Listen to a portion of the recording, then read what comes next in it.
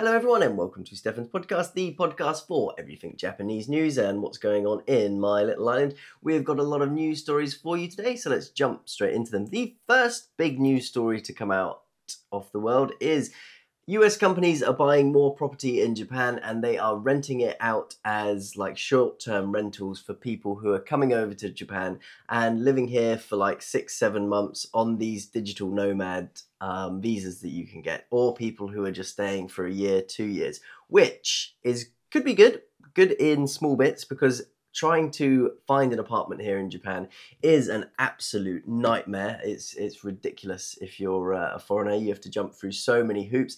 These guys hopefully are a little bit more lenient, and it's easier for US people, UK people, whoever to come over and rent these apartments. They're also set up for digital nomads, so they're fully furnished and they have, desks. The Wi-Fi will hopefully be all set up. All the easy, nice, convenient things you want. The only bad thing about this is we've seen it in so many different countries. London, New York, Los Angeles, wherever there's these heavy amount of tourists, all these companies start buying up plots of land. And then if you live in places like Tokyo, it's more expensive to get an apartment. It's harder to get an apartment if you want to buy one and live there permanently. And you also have to deal with all these tourists coming in and out. So not sure how I feel about this. I really don't like companies buying up places that could be houses for people. I mean, you look at London now, try and buy a place in London. It's just ridiculous. The prices are through the roof because of tourists, companies buying houses, and, also lots of people living there. But it's another thing that you just do not need. I know Barcelona don't like all the tourists who come there. You also have New York. I mean, you name a city, and a lot of companies are buying the land to rent out, which is not good. Very, very bad. Don't like that. I do like that potentially there's a tiny upside in that it could be easier to rent a place. So that would be nice. And they're fully furnished, which is a good thing if you're a digital nomad. You don't want to be coming here and having to buy all this different furniture for 6-7 months. This is what I tell a lot of people who come here on the teaching program that I'm on. You got to be careful buying stuff, because at the end of the, 2 years, 3 years, max 5 years, you have to potentially just throw it all away, or you have to give it away. And that kind of sucks. It's a lot of money to spend on nice things, so you've got to be careful with it. I haven't bought too much. The biggest expenses that I've spent here are probably in this room here. We've got a green screen behind me, lights, and a table. And I've also bought a cheap sofa, but that was only 10,000 yen, so not too much. Literally everything I buy for my house, I'm like, at some point I've got to throw this away. This is not permanent, and it is a weird mentality to get into living here.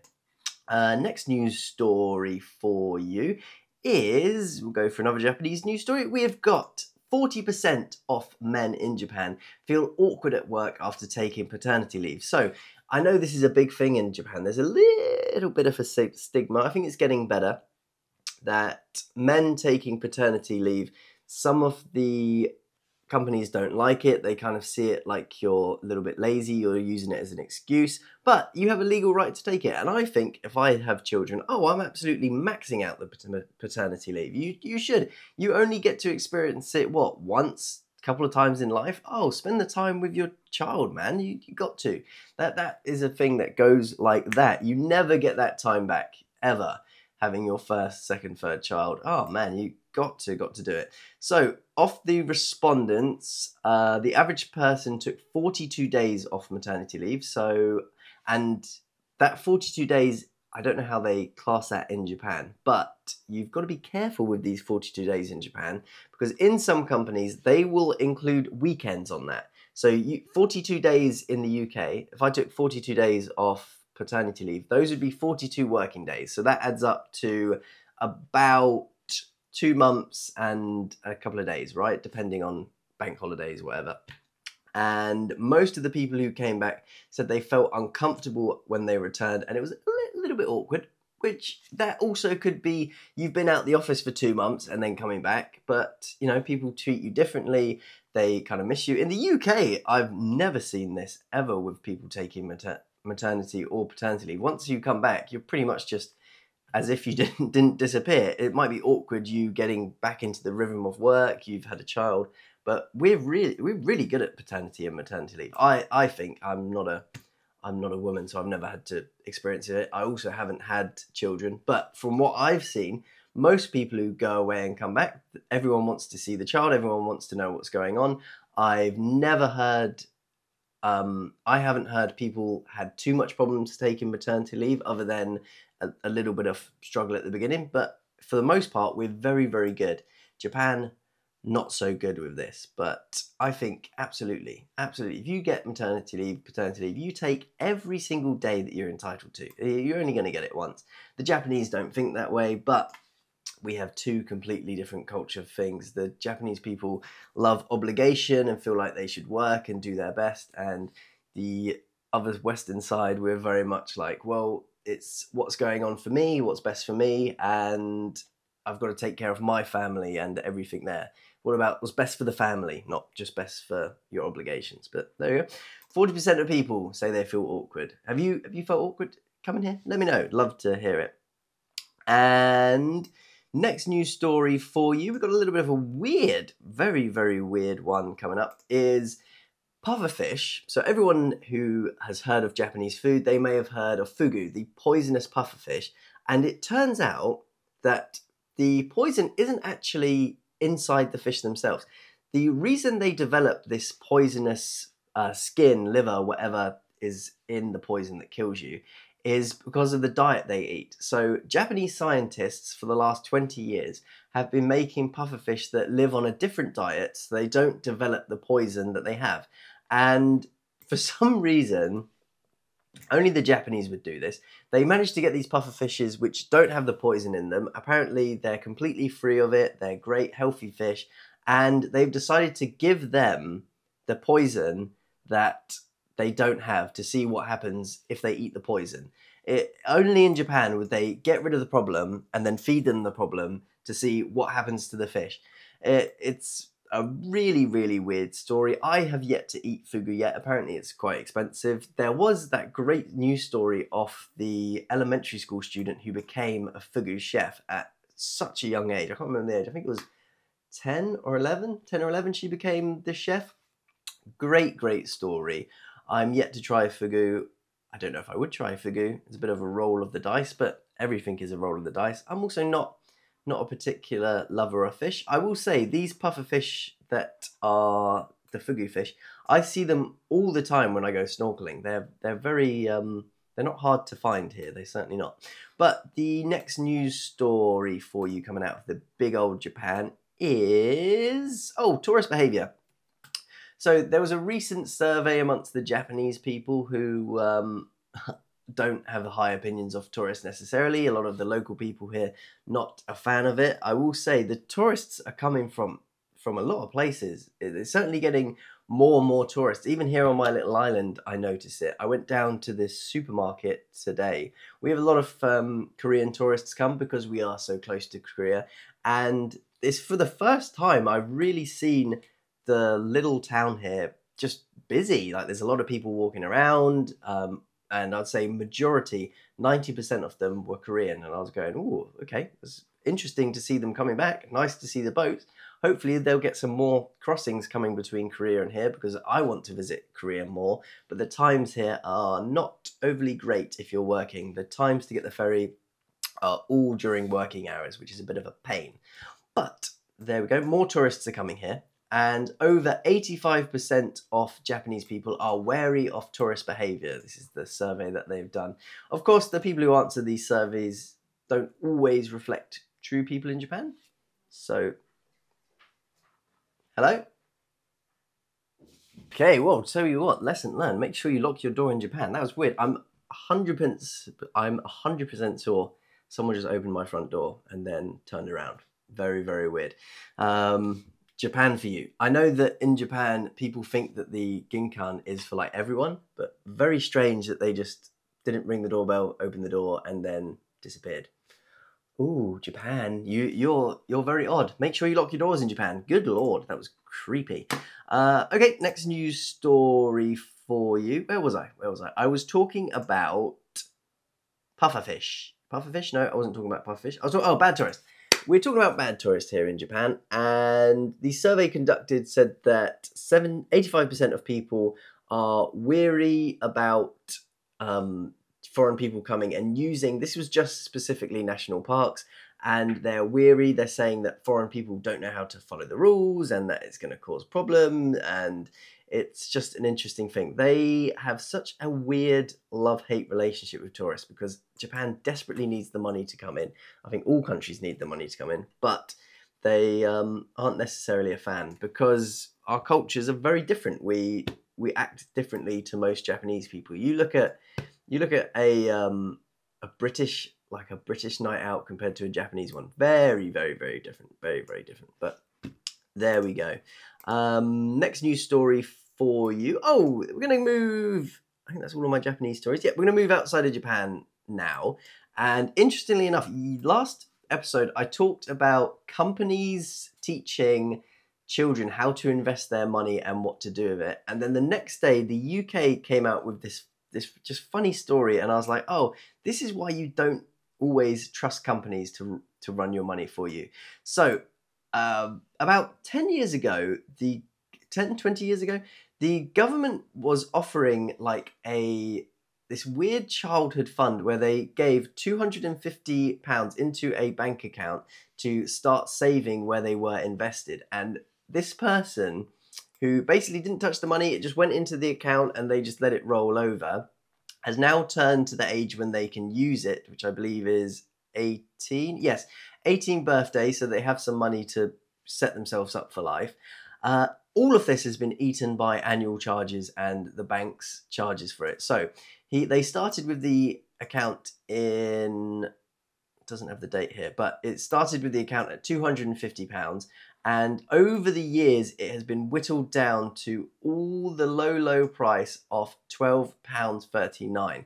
The guy who had the bank account was expecting it to have, what, £300? A little bit of interest over the years. But no, absolutely demolished. It is crazy that they've been able to do this. And I just imagine how many people that these companies have taken money from is just ridiculous. You can't trust two people, and it's companies and the government. Both are just as evil as each other. Be careful with the companies that you're investing. You've got to watch the stuff like an absolute hawk. You certainly do, because they will get these charges whittled down into nothing. It's crazy. But I'll link the news story if you want to have a read of it. It's a real mess. But the next news story for you is, just moving to what's going on here. I watched the US elections are coming up. We also have elections here in Japan coming up. It's so weird. I have no knowledge of which Japanese parties are running, who's going for it, or what the good side is, what the bad side is. And considering I read the news most days to find episodes of this podcast, there's not much information on the Japanese parties in English. I find it really hard to find news stories, so I can't tell you who I think is good. I can't tell you who I think is bad. It's a bit of a mix, and to be honest, it's nice living in a country where you don't know too much about the politics, and not many people talk about it here. I really haven't had many discussions about like which party's good, which party's bad. I hear more about people talk to me about US politics than I do anything else. And Donald Trump yesterday went on the Joe Rogan Experience. I have watched majority of it. I think I've got about 5 minutes left of the episode.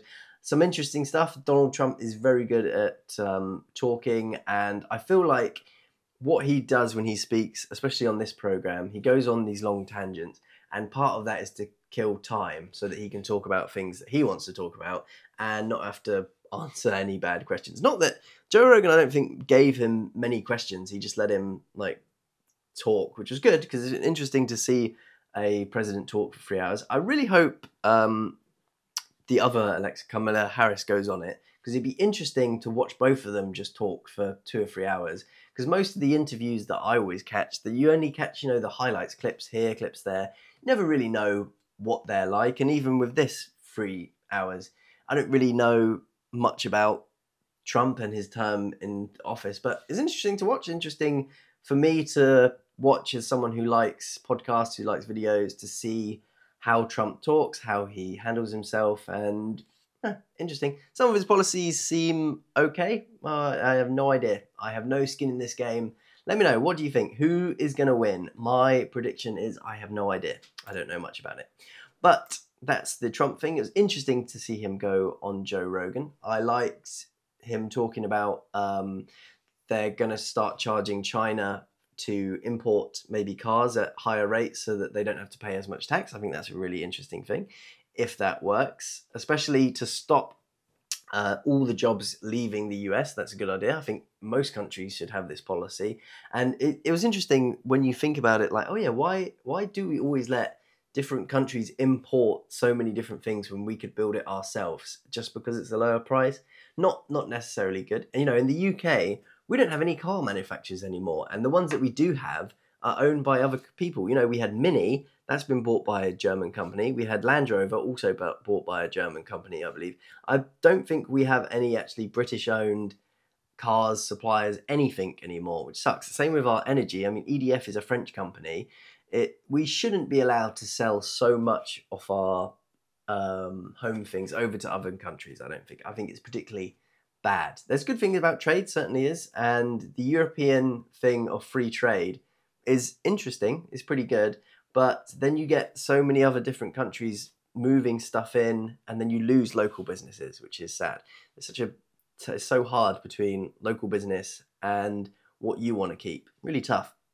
So that was the Trump thing. I got to watch a little bit of football, the highlights this week. Watford, my team, managed to beat Blackburn. I'll tell you what, that was a lucky win from the highlights that I watched. I mean, that shot where it deflected off the post 2 times and didn't go in was ridiculous. And then also one chance that Blackburn had, which is a chip, which just went too high. I was like, ooh, I think I could have scored that. So, these things happen. But lucky win for Watford. Very lucky we got a penalty. I feel like the wins that I've watched from Watford have been more lucky, hard-fought wins than I've watched them going, yeah, Watford did really well there. I mean, that's where they are in the table as well. And we're minus on goal difference, which kind of sucks. I want a few more goals and less goals going in. And I want to feel like Watford are winning. It's nice to see cleverly such a young manager doing well with Watford. I mean, they're not in any danger zone. They've done